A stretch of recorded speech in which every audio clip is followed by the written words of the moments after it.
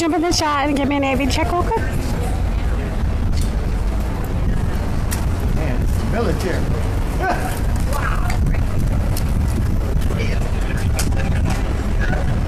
Thank you, Fuzzy.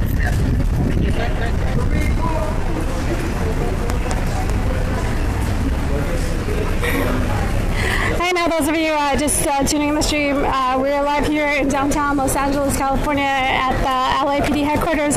The LA Police Commission just gave their ruling on what they think about the guilt or innocence of the cops who killed Giselle Ford. Basically, they're saying that one cop was out of line and one cop wasn't.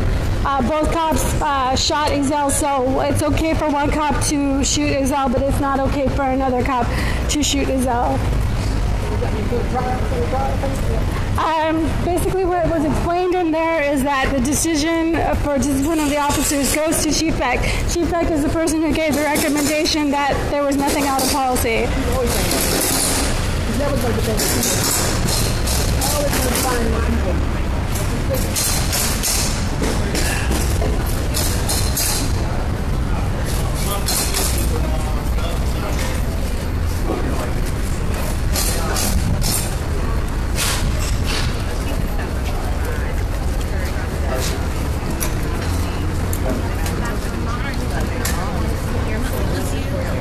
But I was just really upset and I couldn't hear anything and things were just getting into no one was hearing anything. So is what I heard was it was okay for one cop to kill him but not the other cop? I don't know. I think that's what I heard. One cop was not supposed to draw his gun. The other cop wasn't supposed to have done any of it. I don't think I think I heard that one cop did fine and one cop didn't do So fine. one's all out of compliance across the board, which I think is the one that, actually... They both shot. They both did? They both did. They both did? Yeah. So then the other one was only found out of compliance for drawing the gun, not for shooting. Yeah, I'm pretty sure it was both cops. Yeah, I'm pretty I sure thought it both. was Wampa that did the shooting, but they both did the same one. Yeah, like both names are like everywhere saying that they both did it. So I'm pretty sure. So then the one of them who shot him apparently was... Yeah. Yeah. Hopefully, Are we not? Okay.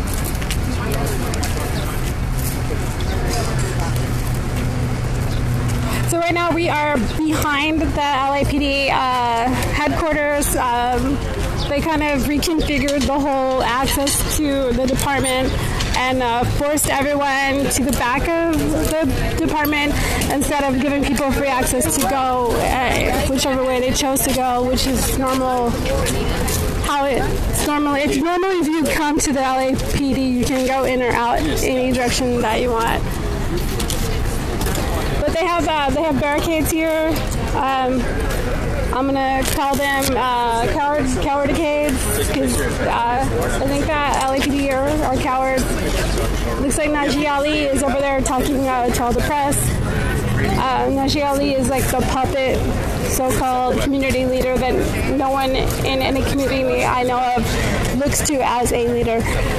They bring out these quote community leaders whenever something happens with LAPD, and I think their job is to kind of calm people down and pacify.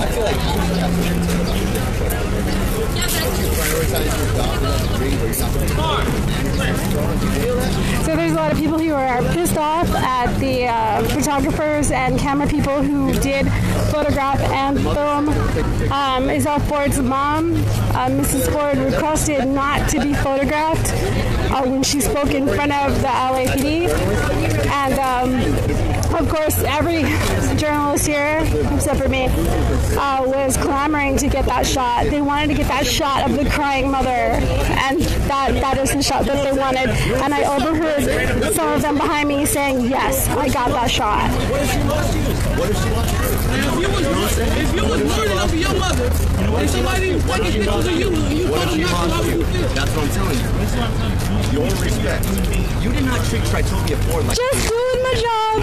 That's what they're going to say. That's what they all said. This is my job. I'm doing my job. Never mind that your job is disrespecting a mother, a mourning mother. She had specific wishes. and you violated those wishes. There is a respect factor. Clearly, All right, I'm gonna go over here. compliant. I think that's pretty obvious. Last name Bell. What is your reaction?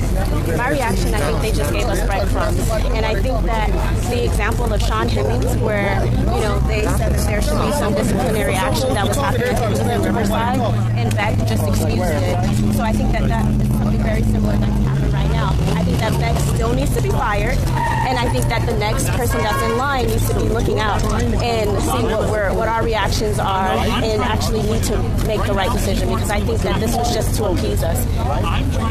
Fired for why? What are the reasons, especially in light of this decision? Because Beck is not the one that has made this decision of giving us breadcrumbs of one officer and not the next.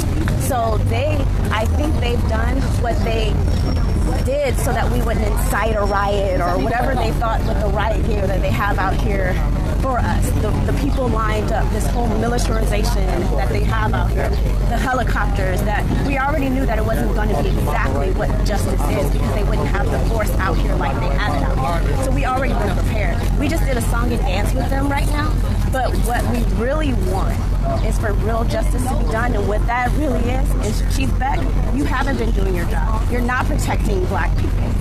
You have no desire to. So you should be fired, and I think that the next person should really look into their heart and see these people need to be fired, both of them. Have you a chance to read the two reports, and how much, even if it... I'm actually, I don't think that you're insulting my intelligence, but I'm a PhD student, and my What do you mean, how am I insulting? No, I said I don't think that you are, but we have read. Like, I have a degree. I didn't know it was released until right now. Well, what I'm saying is that we've already known the case, and we know that they have been using the information, and actually they said that it was released when they were not supposed to, and so this is now the appropriate method.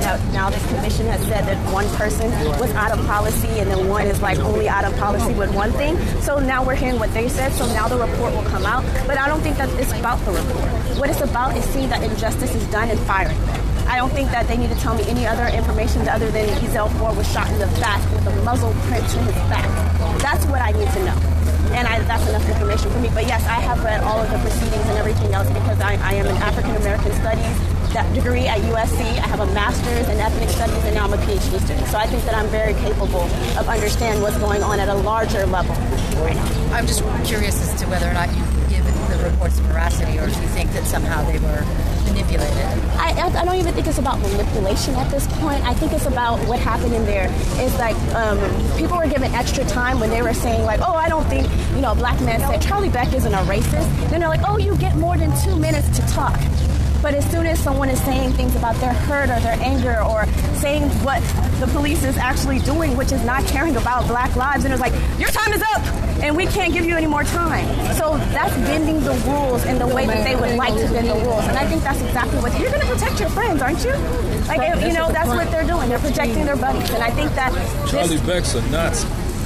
I'm not saying any of that. I'm saying that these officers need to be fired, and I'm saying that Charlie Beck needs to be fired, and if Mayor Garcetti is not on board, he needs to be fired too. And the people that are coming in, they really need to do a great job of figuring out what justice is, and this is not it. Can I have your full name again? Shamel Bell, Shamell. Last name Bell, Bell. And you're with? Black Lives Matter Los Angeles. Thank you very much. Shamel, S-H-A-M as in Mary, E-L-L. Last name Bell, B-E-L-L. And we're going to continue to organize and continue to struggle for justice. We got to remember to